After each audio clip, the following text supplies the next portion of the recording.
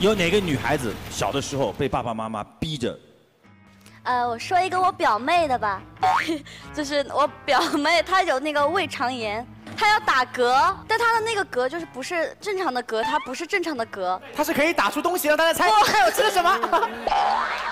不是，她可以打很长的那种，就嗝这个。哦，我知道那种，哎，那种给我见过，面条整根吃下去，整根打出来，超厉害的。超厉害，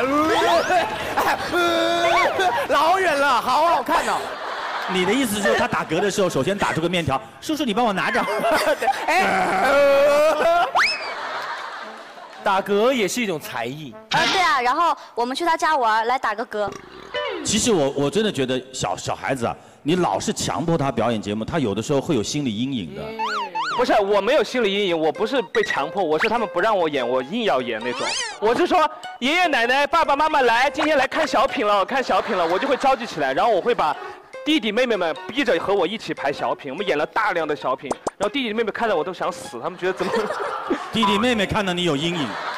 但是我从小时候开始就研发了一个才艺哟，因为人家的才艺都唱歌跳舞那些都很烂，我就那个时候把那个晾衣服的夹子夹在脸上，然后我一动。夹子就会全部掉在地上。真的假的？现场试验一个好不好？也不用，也不。啊！哎呦！你们夹的地方甩不下来啊！可以了，可以了，可以了，可以了！可以！天哪！说实话，耳朵上的甩不掉，但是我试一下吧，反正失败就失败，管他的啊！给我一段刚刚刘维那个音乐。欢迎来到 Banana， 今天有请姚婷给大家甩一下，摇起来。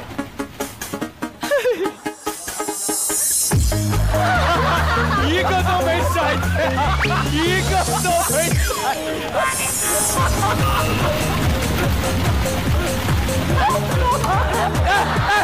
你站这儿跳下来甩，跳下来甩，快走！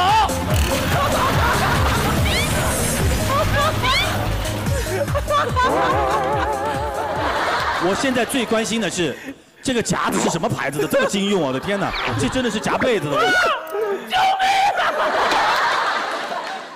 我现在突然想到，以前啊没有微信朋友圈，现在呢几乎都是在朋友圈里面晒娃。但是以前你没有办法，有个这么可爱的孩子，谁不希望别人夸奖他？其实夸奖孩子最长脸的是父母亲，面子有光彩。但是其实孩子真的会有阴影。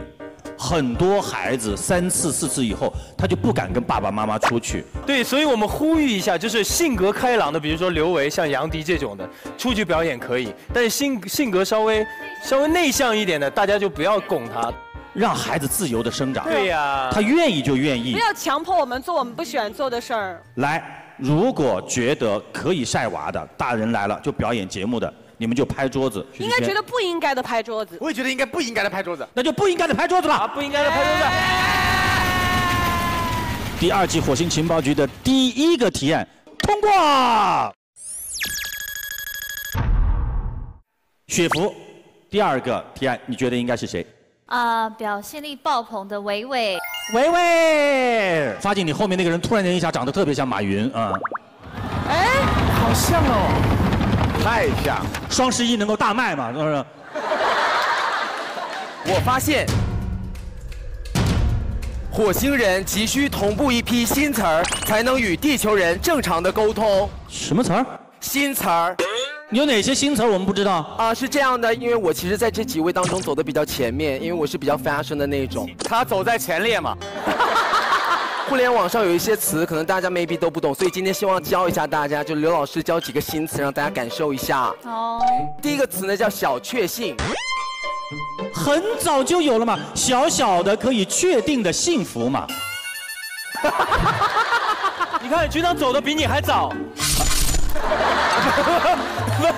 没有，走的比你还快，局长比你还 fashion。不是应该你们都不知道，我来解释吗？那你用小确幸造个句嘛，让大家更懂一点。一直觉得自己很丑，但看到了杨迪，小确幸。哦，好了，开玩笑。我听到过一些词儿，比如说卵巢彩票。哎呦啊，卵巢囊肿吗？不是。卵巢彩票，你知道什么意思吗？怀孕啊。怀孕。雪狐。还在卵巢里，就像中了彩票一样。用中国话来讲，就是含着金钥匙出生的小孩。啊！就像田园一样，含着密码锁出生的一样。但是生下来的时候密码还没带，打不开是吧？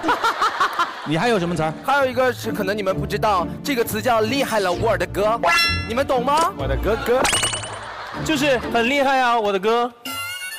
你的词儿实在是太简单了。你来一个。没有。哎，我有一个母胎 solo。你这个是跟卵巢彩票上下联对不对？什么意思啊？母胎 solo 就是你在母胎里面的时候就注定单身，单身到现在。